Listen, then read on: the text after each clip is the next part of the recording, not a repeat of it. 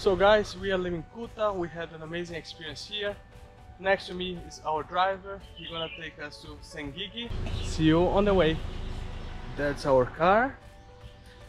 We paid 200,000 IDR for a trip to Senggigi.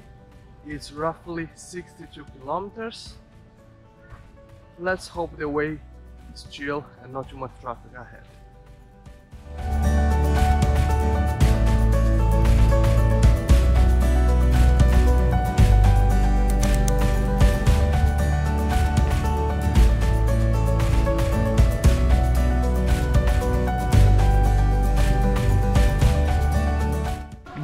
The way was very calm, not much traffic. Just when we left Kuta, was a bit of the traffic because of the construction of the MotoGP.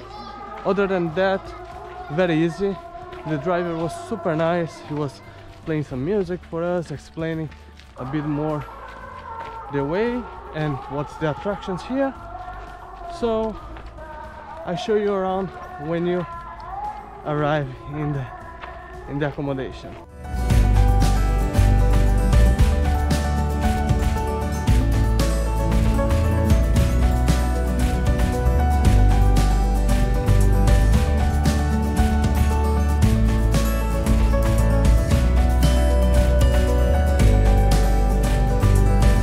So, 5 minutes away from our accommodation, we have a beautiful beach. We are trying to don't show you only beach, but it's quite hard, and you're gonna understand why. This beach has black sand. It's almost deserted. There's nobody here again, just two of us. And we found a very nice varung, new set.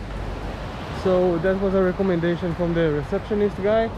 So we're gonna try out and see how the food goes.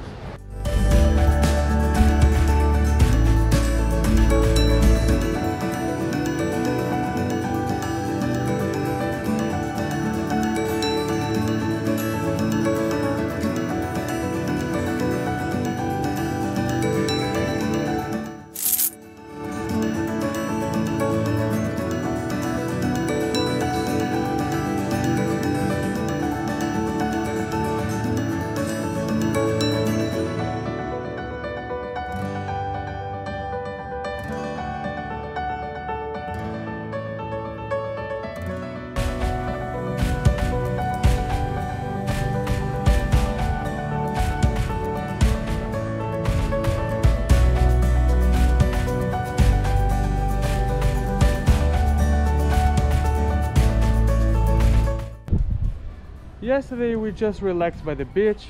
We ate in that varung, so it was very nice. After that we head up to the sunset point, which was amazing. And today we're exploring a bit more of Senggigi.